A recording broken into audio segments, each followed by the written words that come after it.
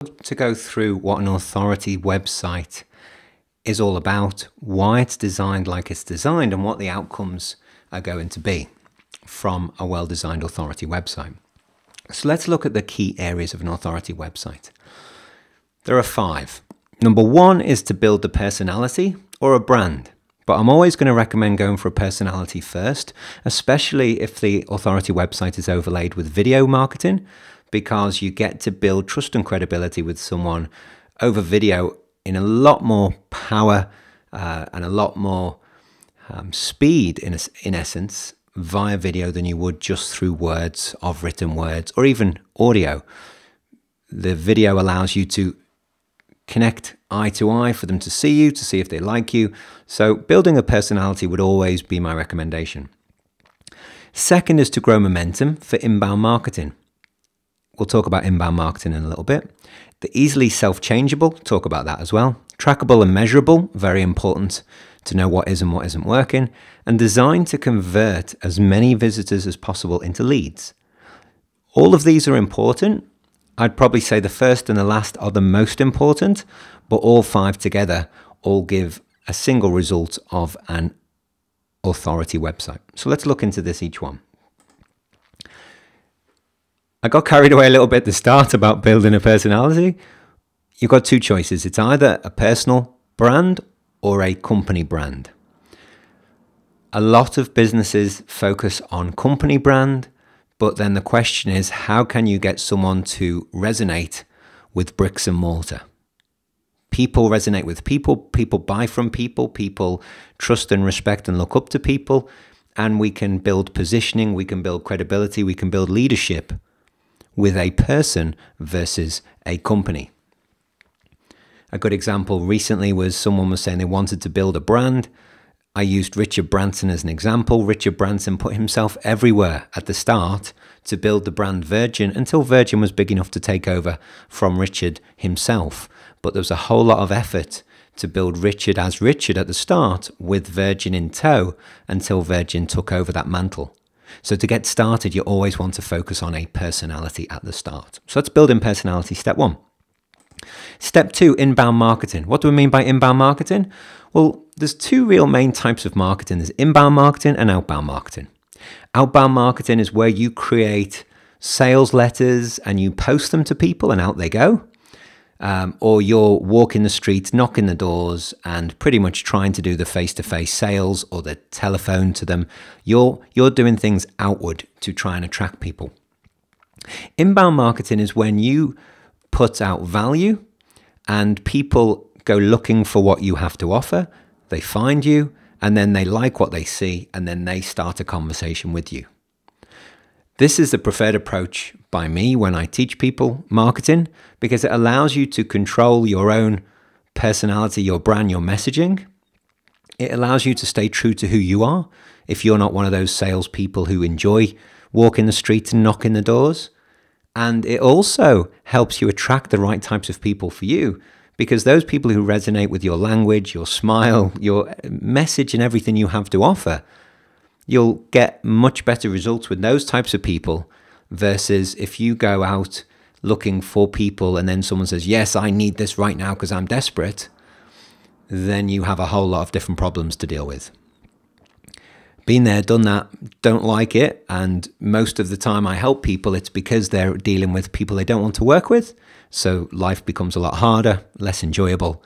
And just life becomes hard in general. So inbound marketing, creating value to the people that you're looking to help, putting it out there and letting them find you and then coming into your marketing process. That's inbound marketing. Number 3, when you're looking at an authority website, you're going to be changing quite rapidly. You're going to be redesigning parts of your business. You're going to be very agile in terms of what marketing works and what doesn't. You're going to want to keep testing things in your marketplace.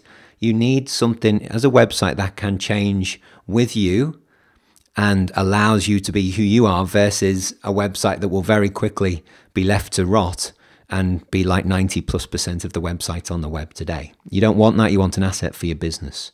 So you want something that will change quite easily and can be changed as well. at very low or no cost if you were doing it yourself. So very easy to change as well. Number 4, trackable and measurable. You want to make sure you know what does and doesn't work in terms of marketing. So you need to make sure that from a website perspective, you can know that your website works, and if it doesn't work, how you can change it. There are tools out there today, and one of the tools is a tool called Crazy Egg. And Crazy Egg is a tool that when someone is looking at your website, they, almost like reading a book, they'll move the finger across the page of the book. And when people read websites, they actually move the mouse like the finger. And Crazy Egg tracks where the mouse goes. What does that do? It tracks where the eye movement goes on your website. What does that allow us to do as marketers? It allows us to understand what really converts. Okay, it helps us understand what language works to attract people, what the right type of layout is for your pages, all with the single aim of conversion. And what do I mean by conversion? It's taking someone who visits your site through to sign up, through to becoming a lead in your database. And so you can start a conversation with them with your email marketing, and then they reach out to you and say, yes, I would like to talk more about your product or service. Leading to step 5, the conversion machine. So the best practice designed to convert visitors is what you're after, and that's what the authority website is all structured around. The authority website has come about from one of the top internet marketers in Australasia, if not the world, a guy by the name of James Schramko, who's one of my mentors.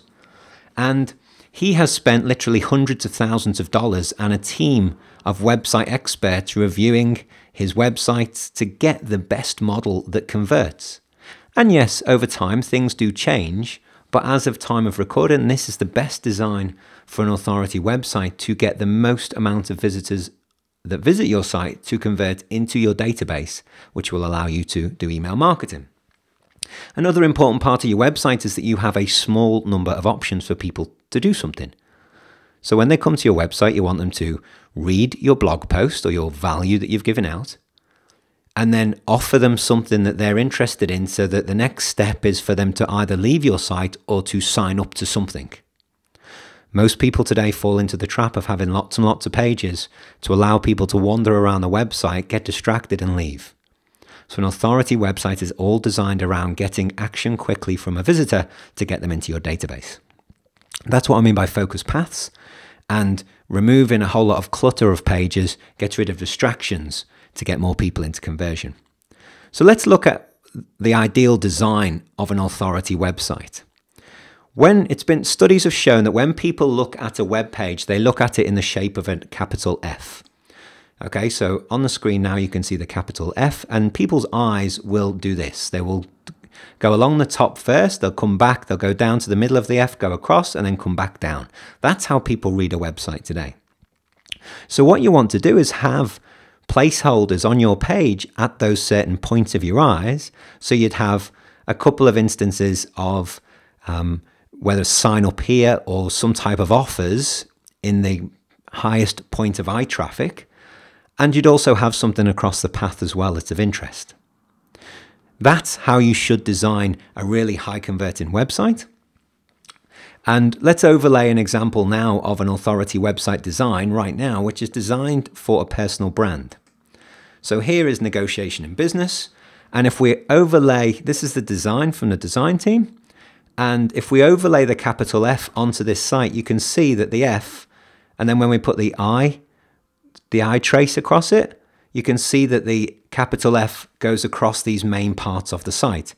It takes people to the sign up for the tips, and it takes people as well to one of the first banners, which is the wanting to sell your business. Also, if they get to the wanting to sell your business, then their eyes will see the looking to buy another business, and they were the two main key offers of this site. Or it will attract them to more of the content in the actual blog underneath it. So that is the design for the capital F.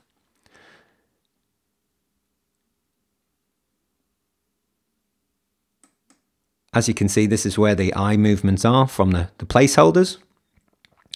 And so I talked about a personal, and here I've got Michael in front and center on the page, because the aim of Negotiation in Business is to build Michael Craddock's presence as one of the top if not the top negotiator in Australasia.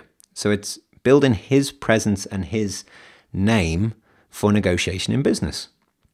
If you wanted to change that and wanted to change it more subtly and take Michael off, you could go to the second design, which is this.